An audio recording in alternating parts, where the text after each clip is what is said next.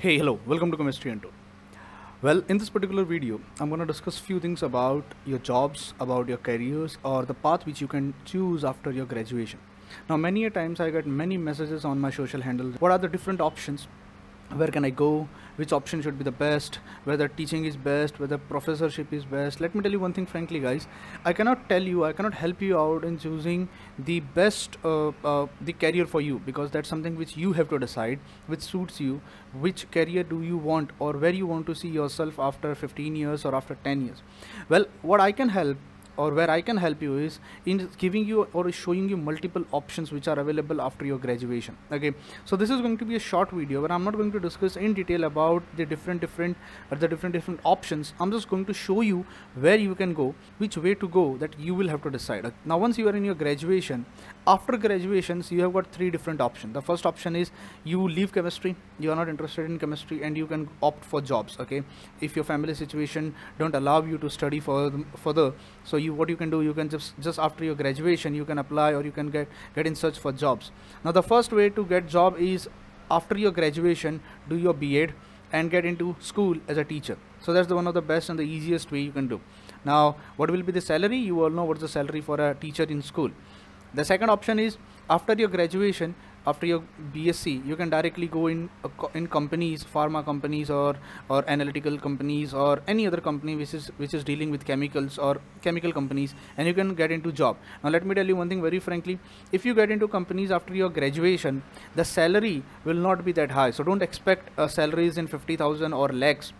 If you're getting into a chemical company or a pharmaceutical company after your graduation, obviously as a fresher, the maximum salary that you can get after your graduation will be somewhere around 10,000 to 25,000, somewhere between 10,000 to 25,000. Okay, the next option, which is after your graduation, since if you are not interested in continuing chemistry in your masters, you don't want to do your masters and you want a job, you can opt for government job like UPSC, State Service Commission, State Public Service Commission, just like I stay in Maharashtra. So I have got Maharashtra Public Service Commission. So if you are from Haryana, so you will be having Haryana Public Service Commission. If you are from Tamil Nadu, so you will be having Tamil Nadu Public Service Commission. You have got SSC, you have got CDS, you have got ISRO, you have got BARC. So there are many vacancies in ISRO, there are many vacancies in BARC, which are for graduation students. As a graduate with a degree of graduation, you can apply for them. Okay, so I'm not getting into the details of UPSC, what will be the syllabus, how you need to prepare, what are the subjects, what are the topics. Probably I will be making a separate video where I can guide you about UPSC, that's Union Public Service Commission for IAS, IPS. Now, let me tell you one thing more importantly.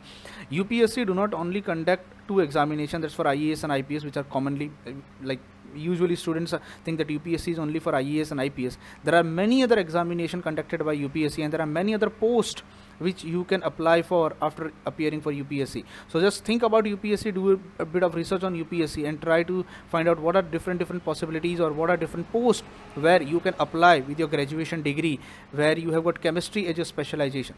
Now, many a time students are not interested getting into job after their graduation. Now, for all those students who are interested in chemistry and they want to continue chemistry in their future, so what you can do, the first option that I can give you is appear for integrated MSc and PhD. Now, there are many research institutes in India like IISc Bangalore, JNCASR, ISER, IISER, and there are many other institutes which offer integrated MSc PhD. That is, you complete your masters and you complete your PhD from one institute. So directly after your graduation, you get into that institute. Obviously, for getting into that institute, you will have to qualify a competitive exam that's called as IIT JAM. So if you qualify this competitive exam, IIT JAM, you can directly get into integrated MSc PhD. So you don't have to worry about, now for at least 5 years you will be in that particular institute, and your masters and PhD will be completed from that one particular institute. And I think so that's a good idea for all those people who are not interested for getting into job, who don't want to go abroad, who want to stay in India, and who want to complete their PhD. The best way that I can tell you is appear for IIT JAM, get a good score, keep your score all India rank, keep your all India rank below 1000 or below at least 1500, and then appear for integrated MSc PhD in any of the institute. Now, for more details on this, I will be making a separate video from where you can do integrated MSc and PhD. But just In this particular video, I can give you a hint that this can also be one of the best option where you complete your masters and PhD from one institute itself. You won't have to jump from one institute to another institute for PhD, appear for PhD entrance test, and then arrange for your scholarship, then arrange for your stipend. Doing masters and PhD from one institute saves a lot of your time, your energy, and you get into good contact with your professors. Okay. The next way is, after graduation, you can opt for regular MSc. Now, when I mean regular MSc, there are two types of regular MSc. Either you can go for cream institutes like IITs or NITs, or you can do it from central universities, or you can do it from your normal state universities. Okay, you have got many state universities. As I did my masters from Mumbai University, so you can do it from state universities. Okay, that's one of the option. It doesn't matter from where you are doing. Obviously, it does matter from where you are doing your masters.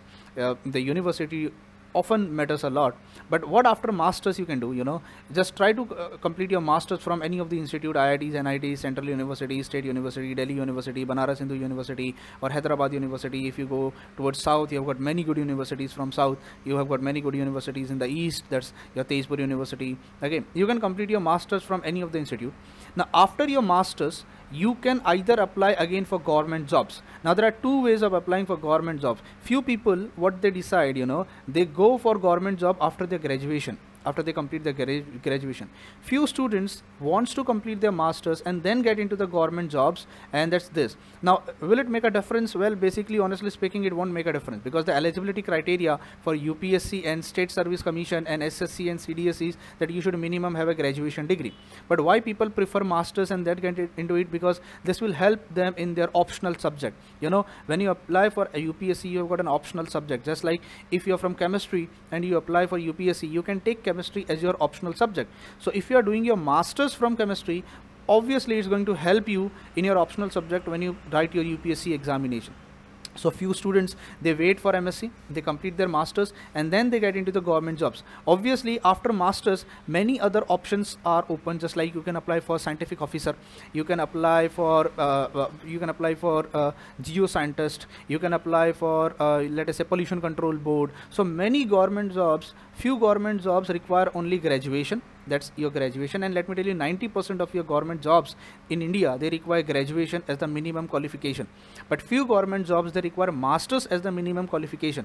So if you are opting for those jobs which require masters, so obviously we'll have to complete masters. And what will be the difference in the payment?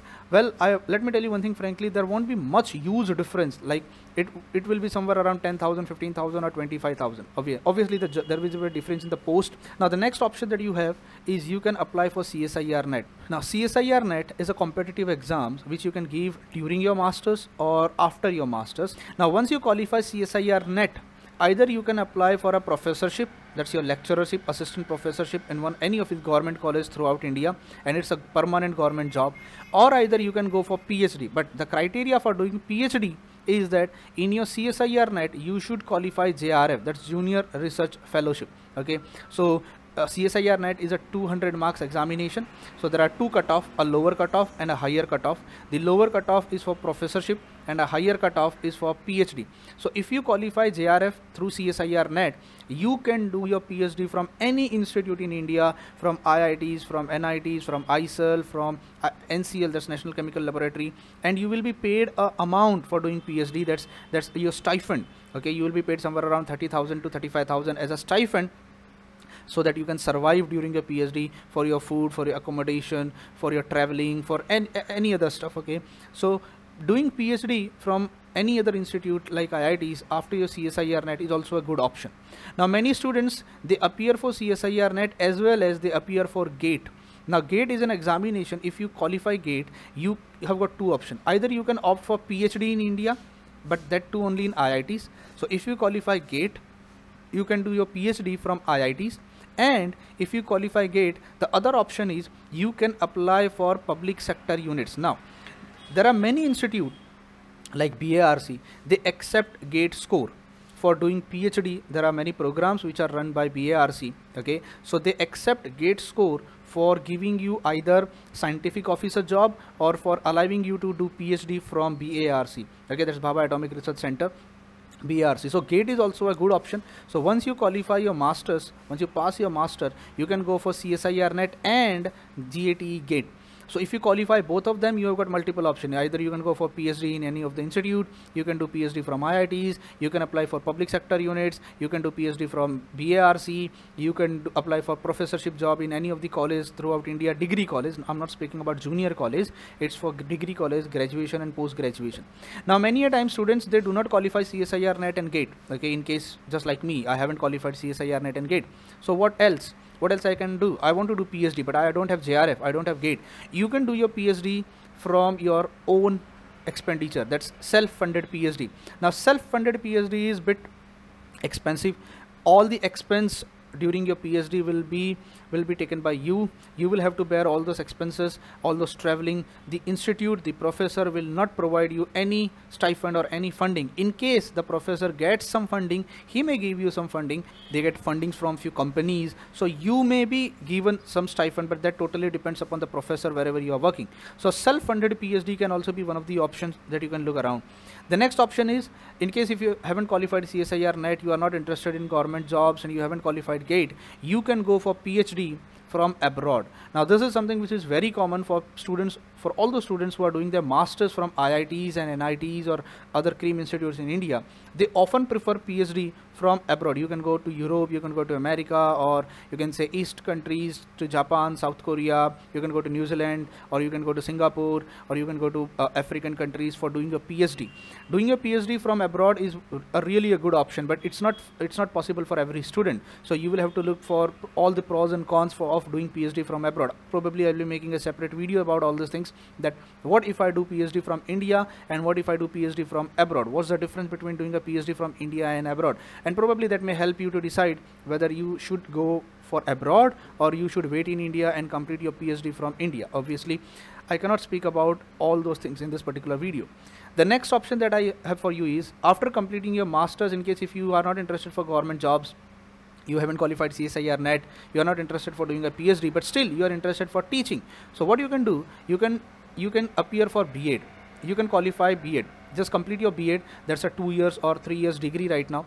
Right now it's a 2-year degree. For 2 years, go for a B.Ed, get your B.Ed degree, and then you can apply as a teacher in CBSE college, ICSC college, your junior college, that is 11th and 12th standard. And if you qualify few more examination like CTET or TET, teaching eligibility test, you can apply for government jobs in there are many government schools, or there are many military schools, there are army schools. You can apply. So after masters, if you do B.Ed, there are many options which will be available for you people for teaching line, but probably that will be not for degree college. It will be up to 12th standard, okay, up to your junior college. So if you want to be a professor in degree college, obviously you will have to qualify CSIR NET. The minimum requirement for getting into degree college as a professor is you will have to qualify for CSIR NET. Now, if in case you are not interested in CSIR NET or any of these options, you don't want to do PhD, you don't want to do B.Ed, you are not into teaching, you are not interested in teaching line, you don't want to go abroad. So the best way is you can apply for private jobs. There are many pharmaceutical companies, there are many companies, as I told you before, that after your graduation also you can apply for companies, and after your masters also you can apply for these companies. But let me tell you one thing really frankly, and this is the bitter truth right now, the jobs are limited.